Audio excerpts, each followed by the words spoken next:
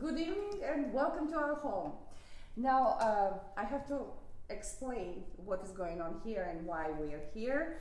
A couple of weeks ago, we finished our recording of the second concert of the Blue Candlelight music series, and we decided to accompany our concerts with kind of pre-concert talk, and it turns out that it just took a form of conversation. And the idea to continue our conversation belongs to our dear friend Sasha. Thank you very much, because it was a wonderful idea.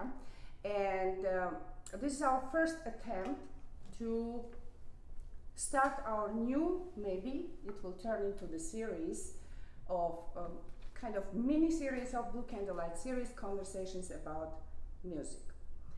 Absolutely not limited, and we decided to pick our first topic today. We will talk about Bronislaw Huberman, who was a great violinist, and I would love Gary to start this topic. Maybe we will start with this amazing history and story of Huberman as a citizen, and then we'll go and discuss him as a violinist. So the story of Huberman is, to me, much bigger than the story of violinists or music. It's a human story.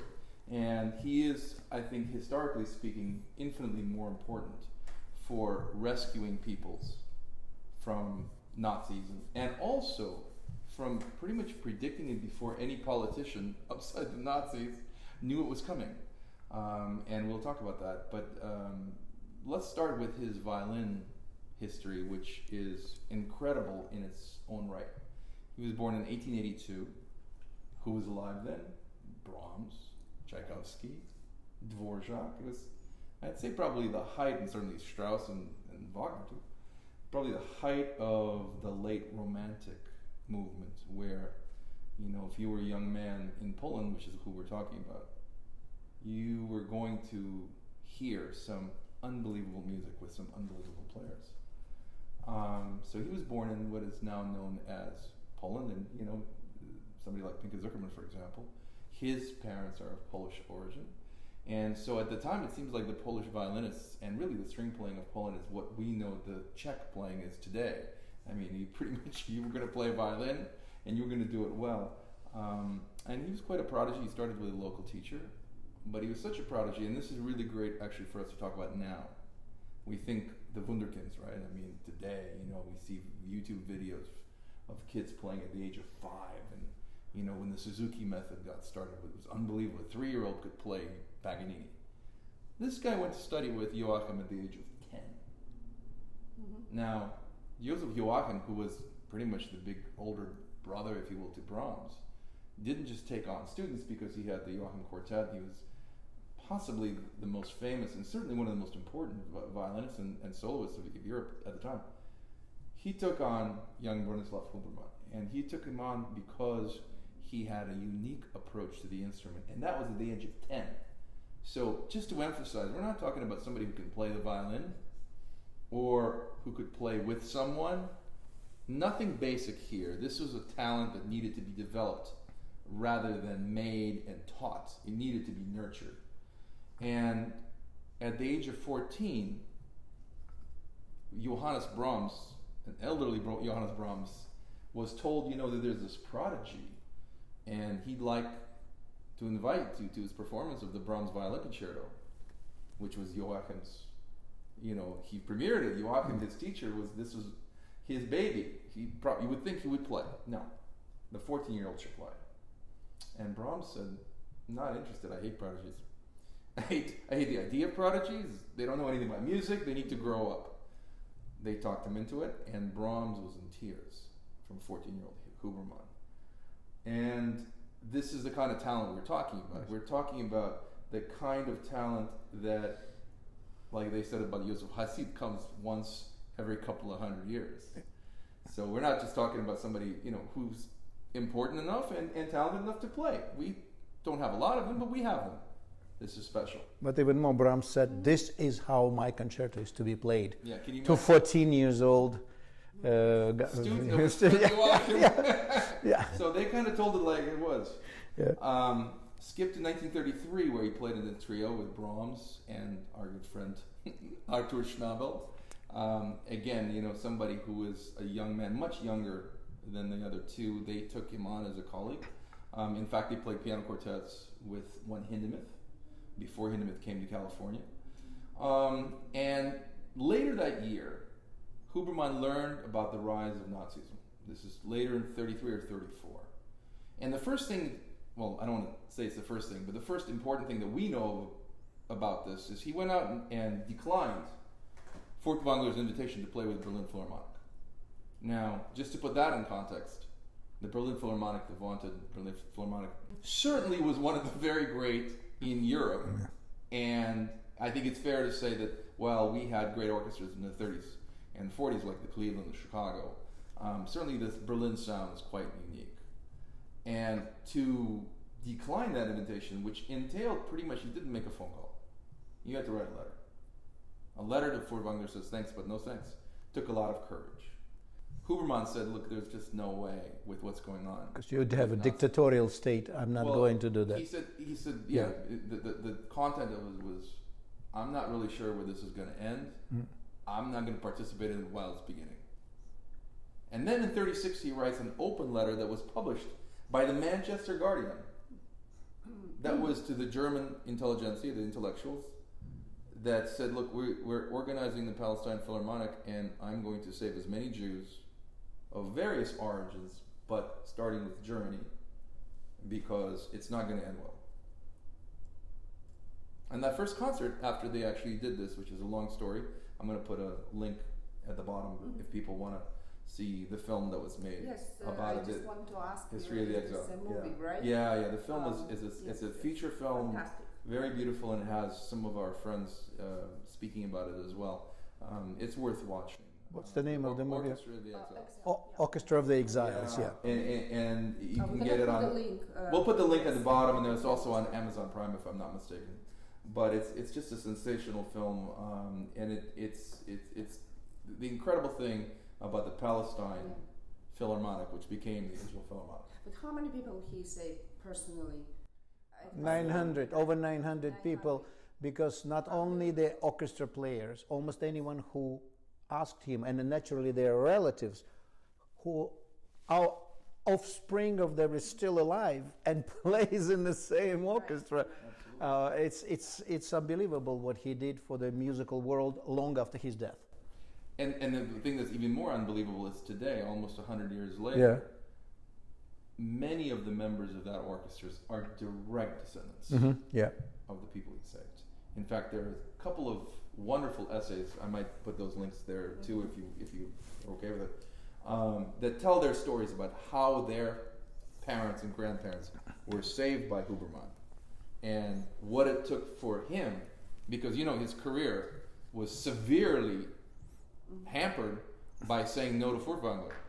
And he did play in the States, of course, and he played in Europe, but when you say no to Berlin, you're kind of persona non grata for at least a short while, and at the time, then the war came. So it was very difficult. Let's talk about his violins, because one of the most famous things about his instrument is the Gibson or Huberman Strad, which was Joshua Bell now plays it. Yeah, it's the so-called red violin. But it was stolen from Huberman's dressing room while he was playing a recital in Carnegie Hall in 1936, and it disappeared for about 50 years actually, until Charles Beer identified it sight unseen in 1987. Do we know the person? We do. His name is Altman. I don't want to say anything bad of the dead, but suffice it to say that he was a bit of a gonif. And as such, he decided that, well, for $20 he could sneak in there, play the fiddle. Interestingly enough, he played the fiddle. Even back in the day, it was worth a lot of money. Not the millions of dollars it is today, but played it for gigs. Played it in the Russian Tea Room. I think $30,000, which was an enormous amount of money at that time. Paid for that, He played this in Russian Tea Room. He played in the Russian Tea Room. Is it true he was just covering it with some kind of... It wasn't him. I think it was someone else. Yeah, they had oil lamps and they had candlelight, and so the wax and all of the dirt that you get from burning stuff, covered the varnish for 50 years. It was not in great shape, but and not to get into the Strad talk, but I mean, there's something about the genius of Stradivari and how he mixed the varnish. They were able to clean that up. It looks like it was made yesterday. 50 years later. Yeah, in '87, it was identified, and if I'm not mistaken, Josh bought it, I think in '96 or '7, something like that, and he's had it since. So it is an incredible story. It's worth mentioning that Huberman, as a young man, had a Strad to play. He had a donor long before it was popular to have donors. He had a donor, I think, all the way from the age of like 13, 14. He had a beautiful Strad to play. I think it was 1673, an early Strad, and then he owned, the Gibson Strad. Also, what people say, well, what was he playing in Carnegie Hall when this thing was taking place? He played the Gibson del Gesù, and it's the same Gibson. It's an English violinist. His name is George Alfred Gibson, and he owned, if I'm not mistaken, at least 4 Strads, and one of them, I believe, is a cello.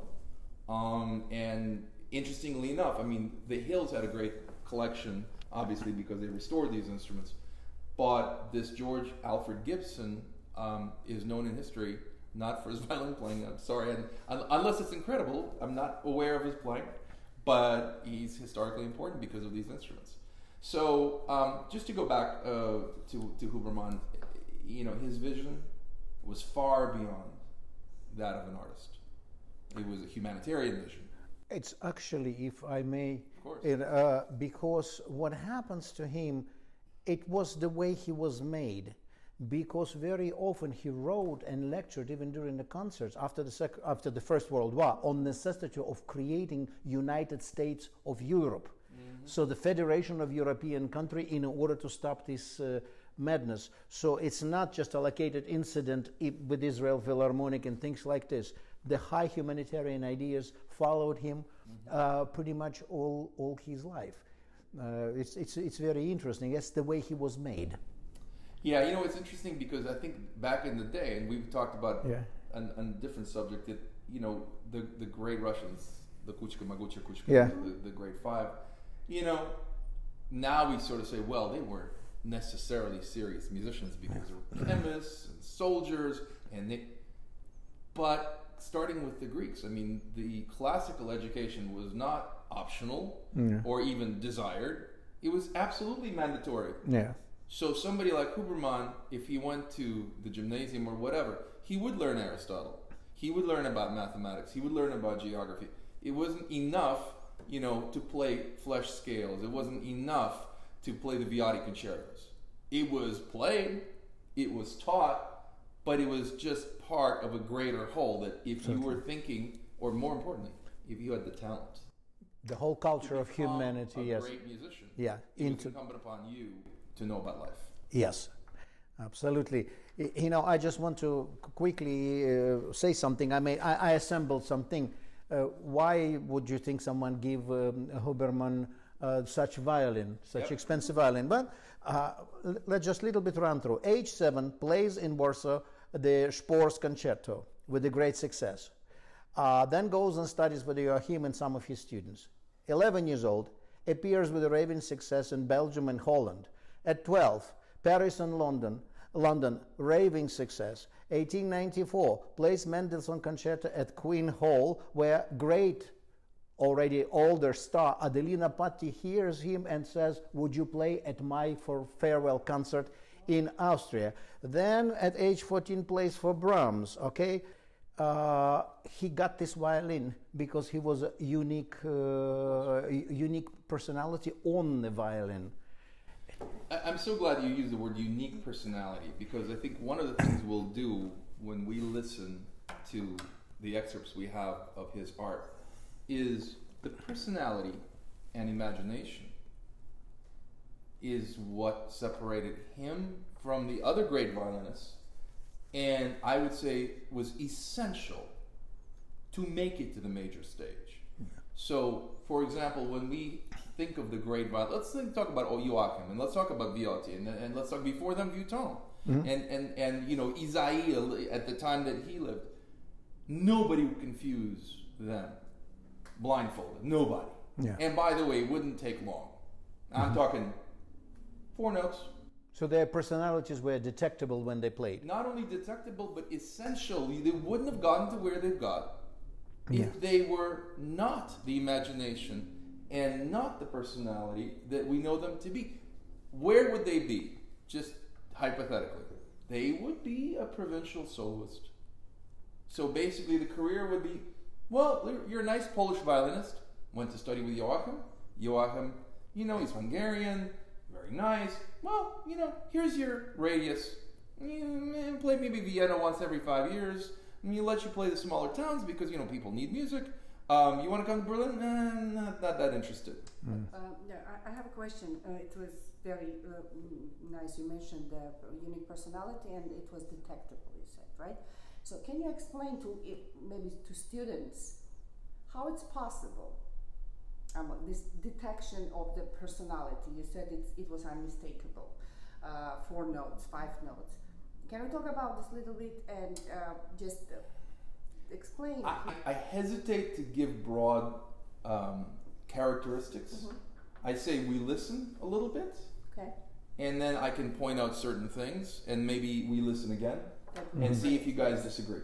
Mhm. All right, let's listen to a little Tchaikovsky concerto Okay. with one William Steinberg, one of my favorite conductors because he made many recordings with one of the maybe 3 people that were my heroes when I was growing up. One of them is Nathan Milstein, and Steinberg and the Pittsburgh Symphony, Yeah. our old friends, made, I think with Milstein, at least 12, watershed recordings. And they were doing recordings probably once a month. I mean, that's just what you did for the radio and stuff like that. So Tchaikovsky Concerto with William Steinberg and the Berlin State Opera Orchestra. You see, in the days of specialization, how many opera orchestras go play Tchaikovsky Concerto? Only maybe the Vienna Philharmonic and, Yes. and the Met. Yeah. But these guys, they played everything. So let's listen.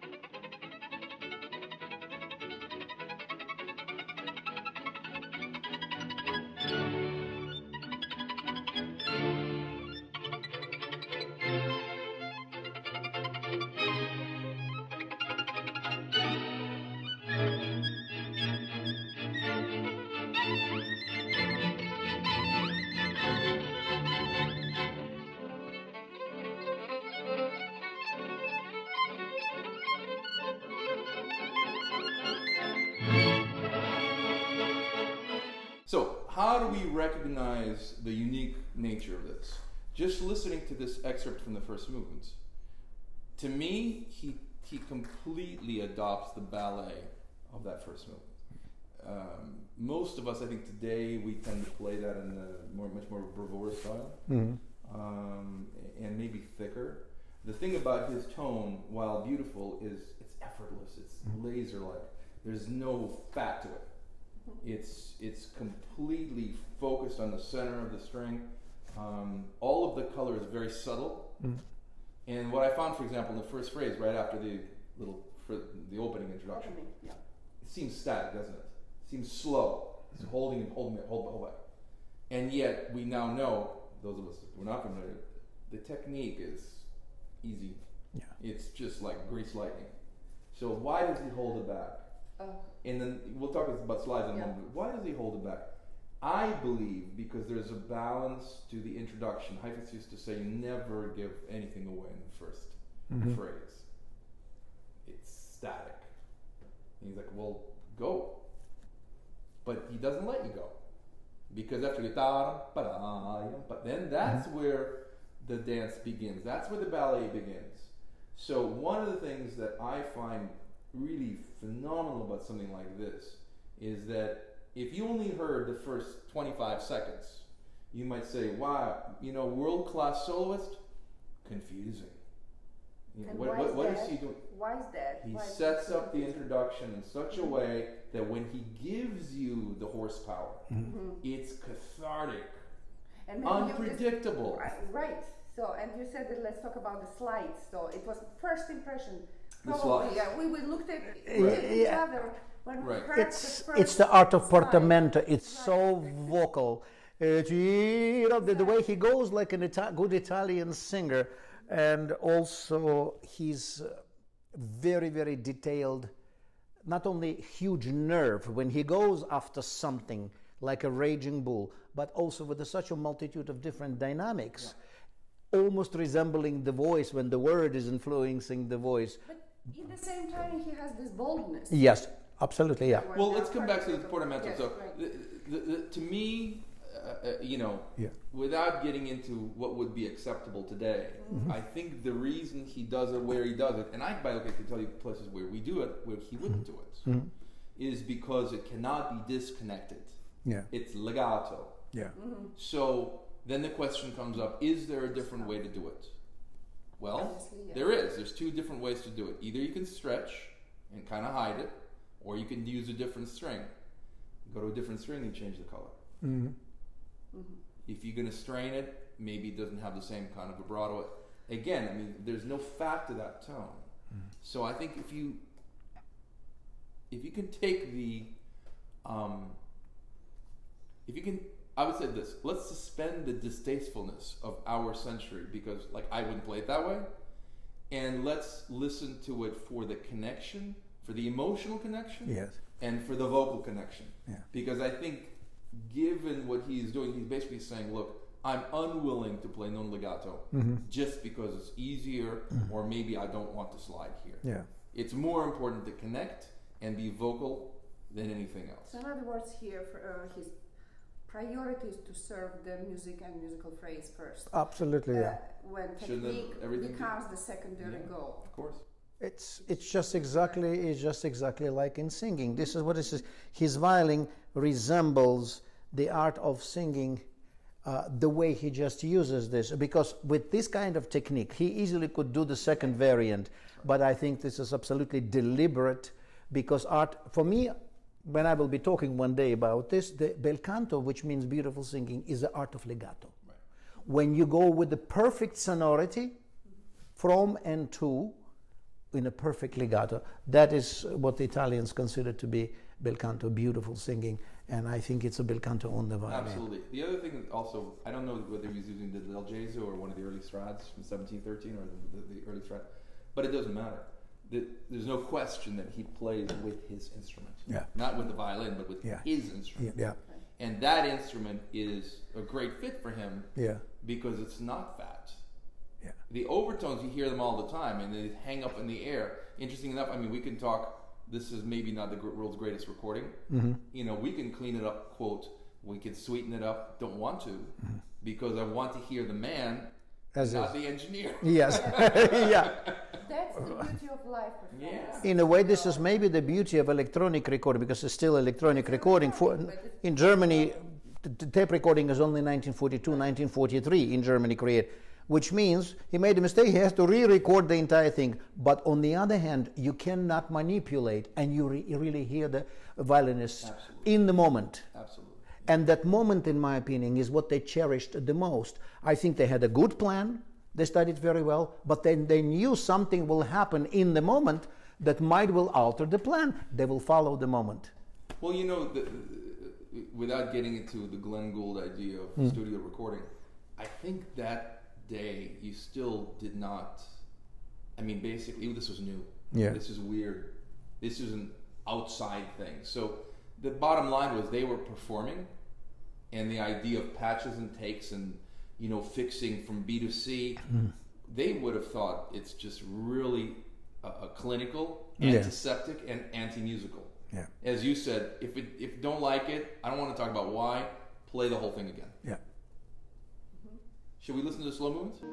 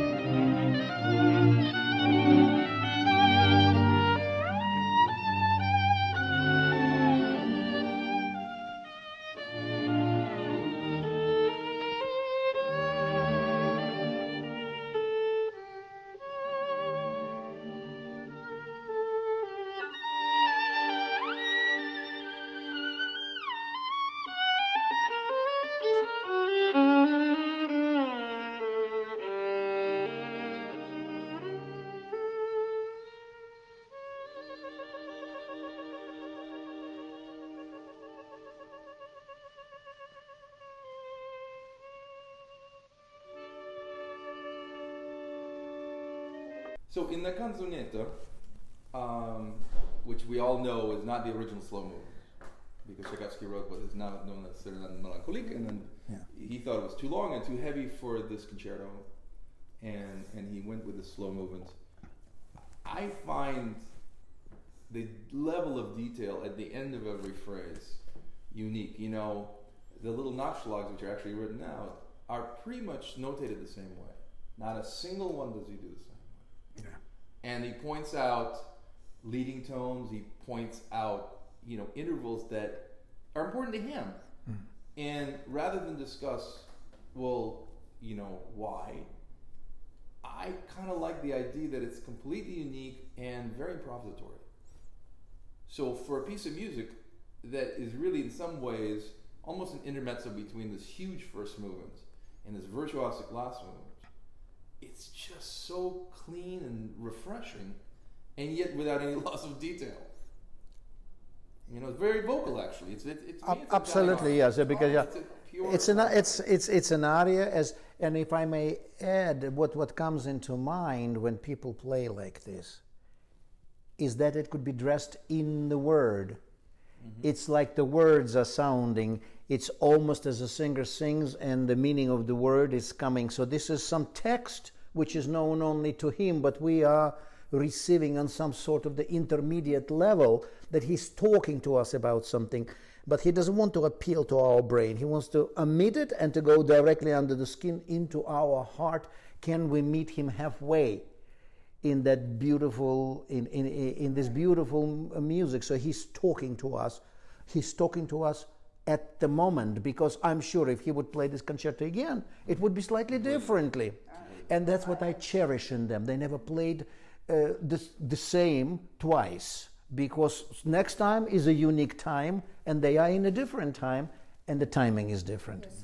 You said while we were listening that he's crying. It's a very lament. Yeah. Now next one is Kreutzer Sonata. Something for pianists. Which is, by the way, he plays with the great Ignaz Friedman. We will talk about Ignaz Friedman. They are from the same village. Right. They were born in the same year. In the same year, and near Krakow. Next series, we will just take the topic and we'll talk about Friedman separately. But I just wanted to mention, it's bad enough they were born the same year. Yeah. Mm-hmm. They died 1 year apart. Yeah. It's like an old married couple. And then they play the Kreutzer Sonata.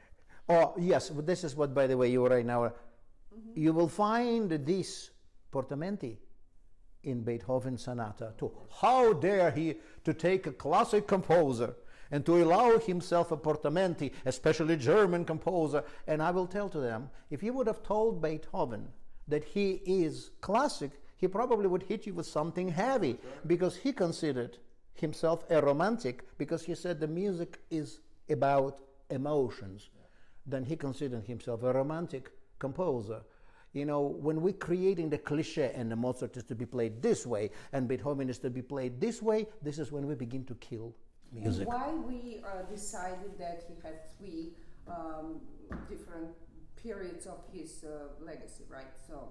Well, we didn't decide. It's the historians and the music. Historians say yes, but like Alexander said, if Beethoven knew.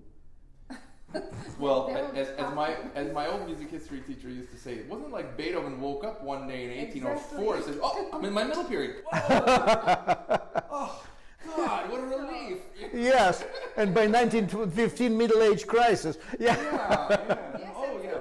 It's all about the emotions. We're all human beings. Yes, and I think this is exactly how he interprets.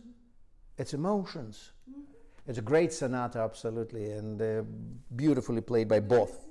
Let's listen with Ignaz Friedman, who, as we mentioned, was born in the same village, the same year, and died 1 year after his good friend Huberman.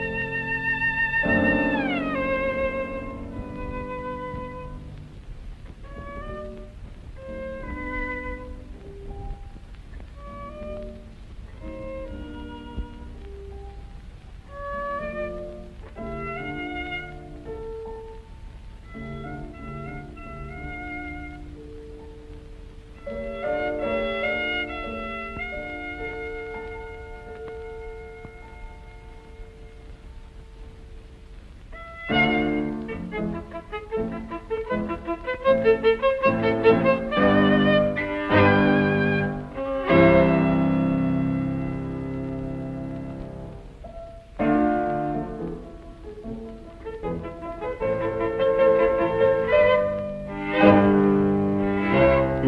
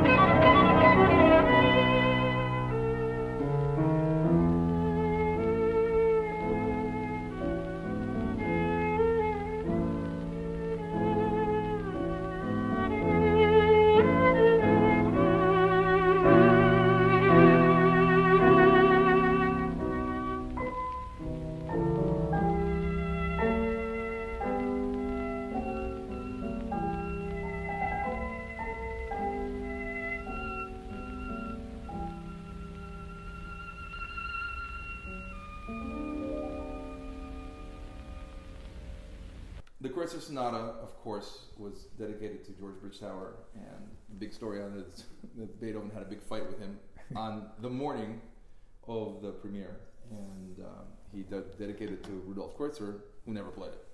Right. In this case, it's very interesting because I think we all agree the placement of the violinist and the pianist is a bit unfortunate. We get too much violin and not enough piano, though I think, Friedman's playing is phenomenal, and it's so easy. But interestingly enough, there is the second theme group, right? Yes. The chorale, which they basically play twice as slow. It doesn't mark it. There's a couple interpretive things here which we should discuss. Why do you think? Well, I think because he adopts E minor here as a tragic key to the A minor before. Yeah. I think he looks at it as a completely different thing because it's such a virtuosic and motoric movement. Yeah. That it's the only time you can kind of rest until the. But like, what do you think? I mean, where does the Beethoven marking, which is clearly the same tempo, where is it that the interpretation takes over too much? I don't know. I can argue about this. What do you think? I think if we compare this performance with others very famous people like Martha Argerich and Gidon Kremer, and on the other hand it was Aborin and Everybody's recorded, even us. Oistrakh, right. They're having completely different reading, completely different interpretations, so different from each other, and they're all convincing.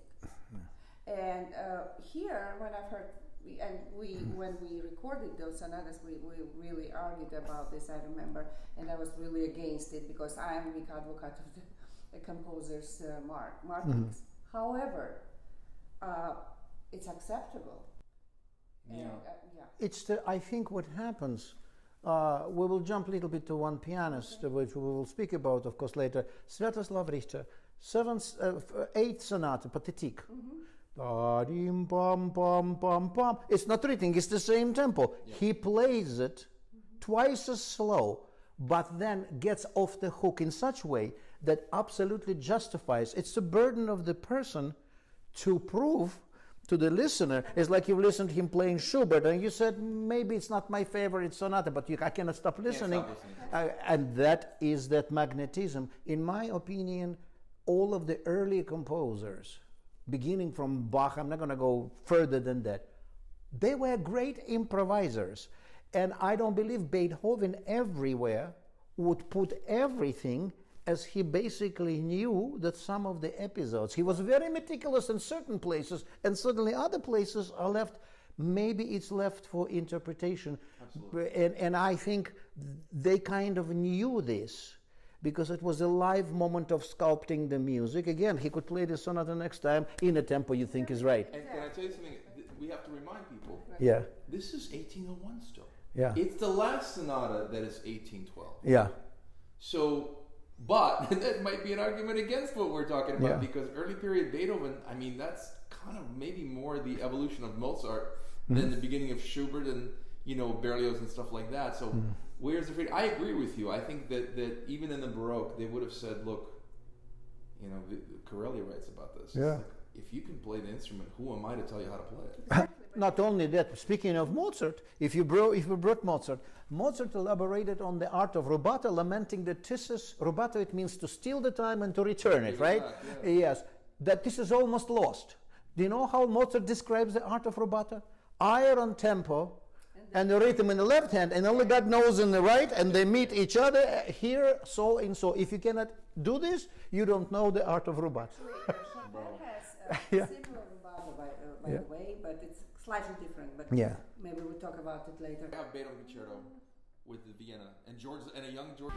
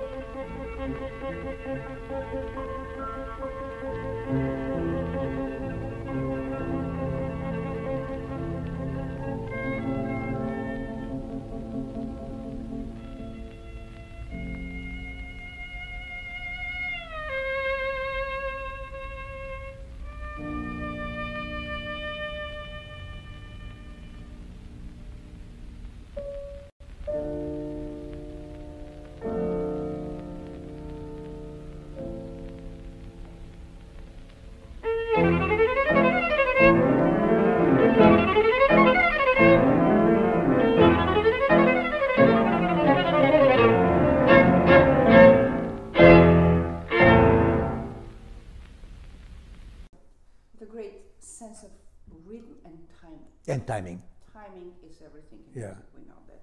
And speaking of rubato, we can just talk about it more and more and more. But here, you know, what came to my mind today, if you would, you know, imagine the student using that way of expressing rubato, probably he would be and in hell. yeah. Well, but why is that? Well, I think it's because you have to learn how to use it. You know, it's like using something that if you use it wrong, it'll kill you. But if you use it properly, it's the best thing ever. So in other words, it's your burden of proof. But Gary, can I ask you the question, since you have, well, once you played all of these sonatas with Bayer, right? You have a recording. I bought it. All right, yeah. And so should you. And so should you. All right, yeah. What would you think would be important for the modern violinists or in general musicians to learn from what we've heard right now? Because for me, I'm learning every time every time I'm listening something new. But what is missing today? Why Ivry Gitlis in that movie that we will suggest says that before the violinists, even on bad recordings, fingers followed the soul. Today, soul follows fingers. So why did he say it? And it's not only him, it's Horowitz, it's Byron Janis. In other words, American pianists, great American pianists, there are many, many musicians, he said, that we somehow dehumanized ourselves in interpretation of music, and we do not have anymore that freedom. What do you think would be most important? I think first and foremost, you have to allow yourself to be free on stage. And that can only be done if you're technically aware and capable. So, you know, you spoke about students. I think the students, provided they work hard and they have some talents, and I'm sorry, I mean, in order to play at this level, you have to have some talent. Yeah. Yes. Some people who don't have much talent, you know, they might get there, but it's pretty tough. Yeah. And if you believe in yourself and you really can do that, I think you must push yourself to make a statement. Yeah. And not be afraid. Not, you know, they say this about the great ones, they're fearless and you can hear it. Yeah. And it's smart to be fearless if you can back it up. It's dumb to be fearless if you can't back it up. Absolutely. You don't have a... You do the work at home. Yeah. And on stage, you just let it go. Yeah. The other thing that these guys do, I think that we've kind of lost a little bit, is the ability not just to play different for difference's sake, but to listen to the room, to listen to your partner. Like, for example, I was thinking, technically speaking, his chords are rough. Mm-hmm. Musically speaking, they are the character, and Friedman actually shortens his chords and doesn't let it ring because he knows that it would cover and it wouldn't work. Then it would just sound like they're doing this. Yeah. So it's interesting observation. Yes. And don't you think? I don't know if you guys agree. I'm sure if they were sitting here right now, and we said, "Well, did you realize that you shortened that because you did that?" Hell no. Why would I do that? It's in the moment. Yes. We played it. It was okay, and we went home. Yeah. Yeah. That's the point. They allowed themselves to be in the moment. Of course, they had the plan. They were very not only that, they would not listen to any recording before they got acquainted with the music themselves and formed their opinion. They just allowed the moment to slightly dictate the rules, because I am not the same day by day. One day I feel hoo-ha-ha, the other day I'm a little bit sad, and it will influence my Beethoven sonata or anything else, and that is all okay. What is not okay, no matter how you feel, you're playing that safe variant that no one will object. And I object playing like this. And what is the safety in this matter? What do you think? What's well, like even the tempo changes. You know, we talk about, you know, when he does that last before the da da da, when he does that scale, you know, and it's people have actually criticized that passage. It's not great Beethoven. I don't know. I think like the opening of the 770 is pretty great Beethoven. It's on one note. Yeah. You know, I think by pulling it back, which we don't do, and I don't think it's great for us, but it works for him because he pulls it back because he doesn't allow you to go where you want to go, and then when he does, it's like we talked about it in the Czech. I mean, it's cathartic. Absolutely, he grabs you like you grab the kitten and carries you and drops you whenever he wants, not whenever you want. But what is amazing, right before the finale of the movement, he plays on purpose without any vibration, almost as to sort of flatten everything down, and then when explosion happens, you are the victim, in the good sense of its word. Well, also don't forget, I mean, that's the prayer that is a corollary to the introduction. Yeah. Because the introduction could be A major. Yeah. You know, the whole idea is you don't know what key you're going with it, and only when the piano responds, okay, I got it. Yeah. You know what I mean? So, and again, and that's another thing, you spoke about why. I don't know that we teach enough the balance of the interpretation. Mm-hmm. We teach a lot about, oh, that sounds good, that doesn't sound good, this won't work, but that. Well, what about, did you do that here because you did that there? Mm-hmm. I don't know that gets taught a lot. No, quite in contrary. I absolutely agree. Toscanini was famous by conducting the slowest ring in Bayreuth and then the fastest. And when he was asked, he said, for the one I had certain singers the tempo worked better for them. For the other tempo worked. But when Toscanini would change one tempo, he was famous for this, for the form, for keeping the form. All other tempo underwent a certain change in order to create the whole scope of lines together. I absolutely agree with you. No, we're not teaching this now because that takes a risk. Yeah, but are the performances worse off for it? I mean, God forbid you say, well, you know, what you like to do here, then make sure that the opposite is here, just so the whole thing is balanced, or do it exactly the same way so they know. I'm afraid that some people don't think anybody knows. Yeah. That's what worries me most. Yeah. I think some people go, like, you know, I got an hour, you know, and you can't play that in tune. So I'm going to talk about that instead. Yeah. Beethoven Concerto? Yes, of course.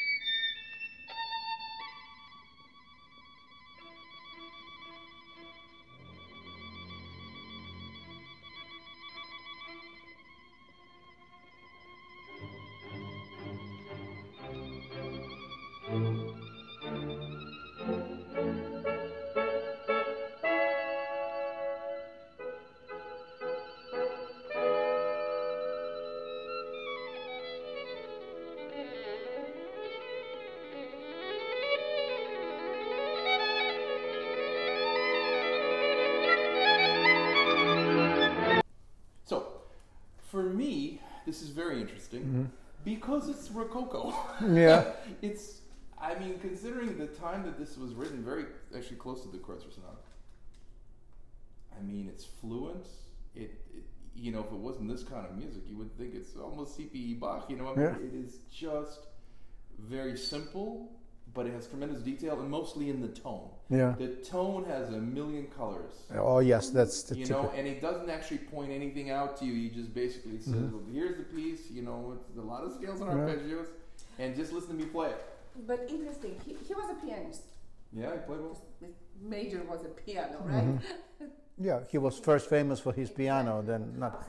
But this is genius, how well he knew the instrument. Yeah. Who, Beethoven played violin and viola too. Yes, but still. It's what we were talking about. Like the pianist. But it was, okay, Right. but I mean, yes, Mozart. Primary instrument was the piano. Favorite instrument was the viola, and wrote best to the voice. Yeah. So, you know. But he also could play a little bit Mozart on every instrument of the symphony orchestra. In Russia, we had only one person like this conductor, Natan Rakhlin, that one could take up, you know, and play even the trumpet if necessary. What was that? He was trumpet player, right? I don't know really, but I just know that he could actually touch a little bit almost every instrument he knew. Sorry. But No, it's great, but Yeah. I think, you know, when you mentioned like what do we learn from this Beethoven concerto, I think it'd be fair to say there's not a single soloist that plays it like this. yeah, Not a single one. So did we lose something? I'm not sure. I think that there's an evolution, but I think that this is, it sounds so fresh. It's like you never heard that piece before. yeah. And I could point out certain things that are not in the score.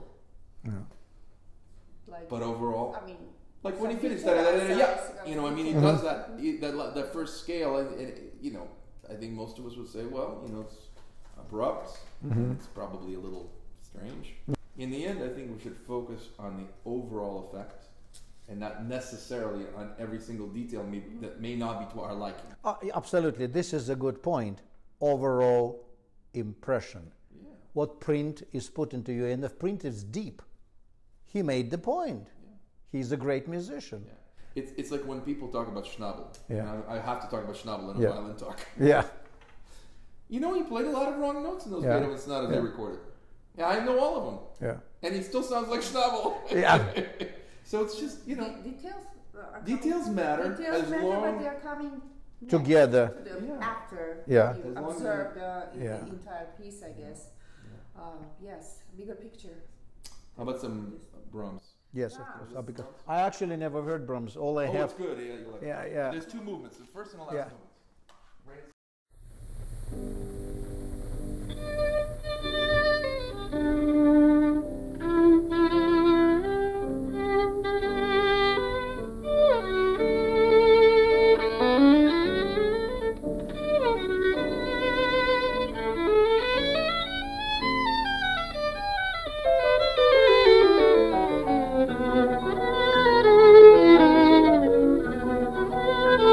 Thank you.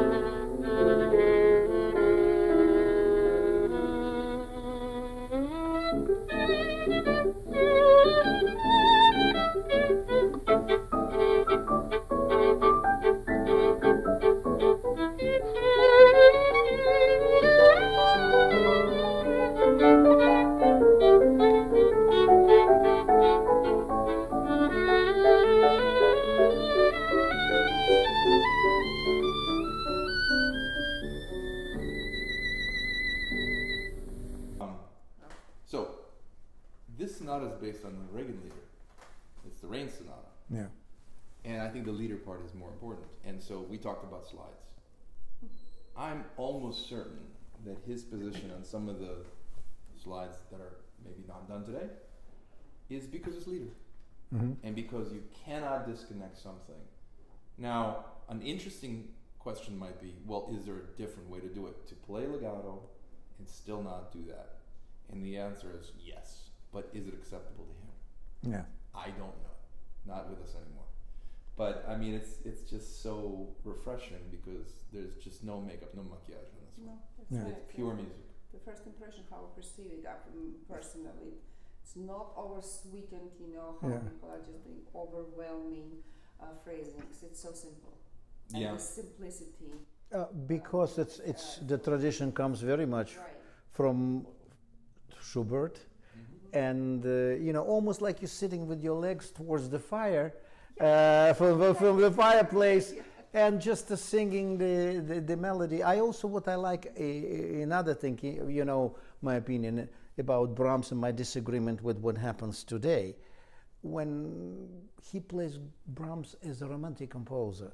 And only because Brahms is heavily influenced by classics only makes him better in a sense that the form is much more precise. But the Brahms in essence is a romantic composer. And as a romantic composer, he plays him.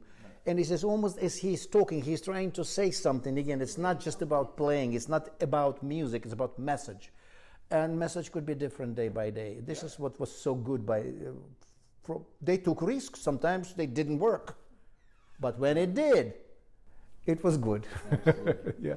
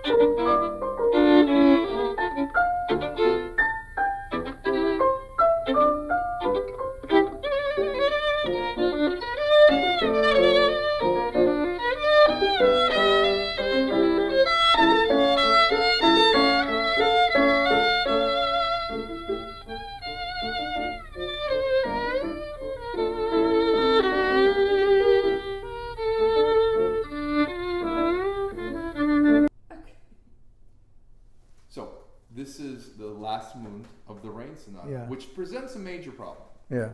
So Regenlieder, it's leader. Yes. But raindrops are by their very nature separated. Yeah. So I think it's a very interesting expression that he takes, the solution, if you will, that he takes, in that, the piano plays the raindrops, and the violin has to kind of go in between. It's not all legato. Mm-hmm. And he does allow it to breathe a little bit, but not so much that it's non-legato. Mm-hmm. He's sort of on two chairs between legato and non-legato. And then we were talking how the very first phrase, almost shockingly banal, in terms of his tone and approach. Very strange. I would say that it's not uninvolved, right? And then suddenly followed. And then he sweetens it up, and then the same phrase repeated, rich. So you say it's not an accident. I guarantee it's Yes. not an accident. Yeah. So what do you think? Like we talked in What do you Tchaikovsky. think he wanted to say? I think the opening is. I can't say what he. Uncertainty, maybe. I don't know. I think he's saving the beauty of the movement until the second repetition. Maybe. Yes. So whatever it is, in my opinion, when you want to say something important, you cannot be always eloquent, because importance supersedes eloquence, and you're trying to find the word at the moment, and maybe he would have done it differently in a different time. But I think, knowing that he's a master of his instrument, none of this is an accident. You talk about Ivry, and Ivry always spoke music, and interpretation has to be like language. Yeah. Now, when you're saying something important, maybe the first time you go through it, and then you re-emphasize. Well, if it was the best you had the first time, why would you re-emphasize? Isn't it good enough? Yes. So I think his position is, hey, I'm going to do it. And then with the second time I didn't go, oh yeah, that's the way you opened with it. And it has more impact. I think it's a very interesting way to approach it. And, you know, when we talk about passing on the great tradition, at least try it. Yeah. If it fails in your room, you know who knows? Your mother. That's exactly it's exactly what we're talking about. Right. When it doesn't work, well, it doesn't work big time. But when it does, it works big time, and this is very memorable. Gigli, a great Italian tenor, said, "I maybe can remember 7 to 10 performances where I could say everything worked." I think maybe for these 7 or 10 performances, I became Gigli. There you go. Yeah, at the end of the day, we don't remember how many notes and what he did, but this aftertaste, that's what matters. Yeah. So you're just living with some feeling. Yes. Well, you know, this sonata is a masterpiece of texture, as we know when we. Right. I mean, but still, it's a character, it's a mood. Right, but I'm just saying that if you have the raindrops in the piano, and the violinist doesn't do enough, what's the pianist going to do? More raindrops? You know, this is it. This is on you. So. But one more point that you brought earlier, both of you, life experience that they put in this. Which of life experiences at the moment you're actually talking? You select sometimes. Today reminds you something that happened to you 15 years ago, and you want to put it, you find out that the music of Beethoven or music of Brahms resembles you that thing, and you will try to put this. In other words, that very risk of not being the same all the time, and to take risks and sometimes failing, but when you fly high, you fly high. We call it artistry. Yes, absolutely. Well, I also think we should talk about key centers. Pieces in G major. Yeah. I mean, this opening is so pastoral. Yeah. He wrote all 3 sonatas on like tune on vacation. So Yeah. it was a good time for him. Yeah. Vacation, though. Yeah. G minor. G minor.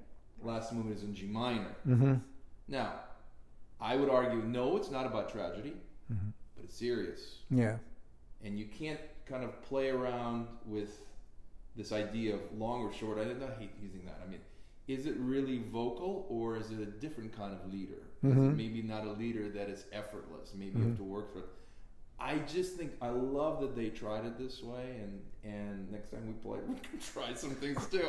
Well, I mean, in every leader, you have a moment that leader is more like recitativo, it's more like speaking, or more so preceded by melody, when melody carries the word. But some, Tchaikovsky, Rachmaninoff, Brahms in his leader has some of the things that are obviously recitativo. And maybe this is the point of recitativo, and he had to select a certain method to deliver that recitativo. I don't know, but I admire the fact that he takes chances. Absolutely. And gives us a room for our own interpretation. Yeah. I'm just thinking the romances with viola, the Brahms romances, because it's viola, because it's a thicker string. Yeah. He actually has the soprano singing a different tessitura. Yeah. You know, so why not try something like this when you know that the instrument, that the piano, is the raindrops? Why not try certain things where you can change the texture subtly? Yeah. Because you know the piano can't help. Yes. Yes. So I think it's a fascinating and. So there is obviously the reason why he does it. Yeah, he was an intellectual. Yeah. In the best sense of the word. And Yeah. he knew philosophy. And the one thing I would like to say to the listeners, that almost all of them had the multiple different educations, philosophy, mathematics, spoke several languages, and all of that were condensed in their playing. All of their knowledge, intellect, heart, humanity, everything they were putting into the instrument. I hope you've enjoyed this discussion. I know we've enjoyed being together and speak about this wonderful and incredibly important person to human history, not just music history, Bronislaw Huberman. And I hope that you come join us for many of these episodes as we speak about people like Saint-Saëns, about some of the things that are going on in the world that are musically oriented, and most importantly, that we can be here as friends and invite you into our living room to join us. Yes, absolutely. So next time, what we're going to do? Saint-Saëns, right? Yes, it was Saint-Saëns. We decided the second piano concerto, and that will be interesting. Well, you played this concerto, right? Yes, I did, and several times. One of my favorite pieces. Yeah. Okay. Well, thank you very much, and I hope you like our evening. We have wonderful wine, but next time. Too bad you cannot taste it. New guests are welcome, and until next time, thank you. Thank you. Thank you.